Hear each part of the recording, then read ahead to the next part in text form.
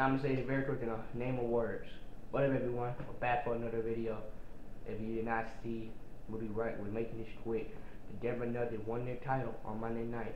Beat Miami 4-1. They had the parade on Thursday. They right on to the Denver Nuggets. But yeah, all the credit to the Miami Heat. They never gave a lot of fight. Never gave up. And if they can add one more piece to that team, they can win the next year. They are just a great team. And again, Denver are your 2023 NBA champs. And also, breaking news, Ja Morant, if you did not hear, he did suspended for 25 games. He's going to be without pay. I think it should have been more, but it wasn't. But you didn't never know it anymore then. Yes, say Ja Morant is injured. And then he might miss more. You just never know. That's too much pain. Not even going to happen. So, we'll see.